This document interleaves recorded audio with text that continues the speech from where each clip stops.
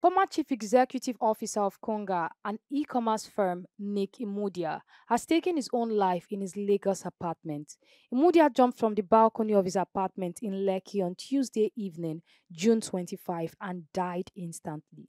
Spokesman of Lagos Police Command Benjamin Hundeyin confirmed the incident to Punch newspaper on Thursday, June 27.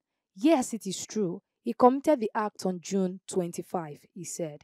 Imudia, before his death, reportedly put a phone call through to his brother in the United States, giving him instructions on how to distribute his wealth.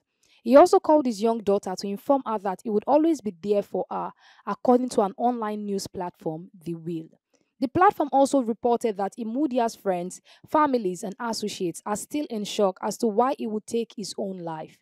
Imudia was born on April 28, 1979, in Ika, Delta State. He earned a Bachelor of Engineering in Industrial Management and further pursued a Master of Engineering in Oil and Gas Technology from Aalborg University, Denmark in 2000, as well as an MBA in International Business Management.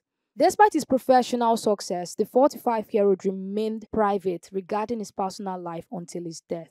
This heartbreaking incident shocked many and brought attention to the pressures and challenges faced by even the most successful individuals.